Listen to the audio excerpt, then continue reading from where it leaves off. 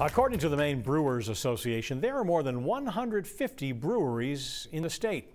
One of the newest is releasing a special kind of beer. Odd by Nature Brewing in York opened its doors this summer, and tomorrow they will be releasing Hope Hazy IPA. It's a New England IPA with passion fruit, orange, and guava. All of the proceeds will be donated to the National Pediatric Cancer Foundation.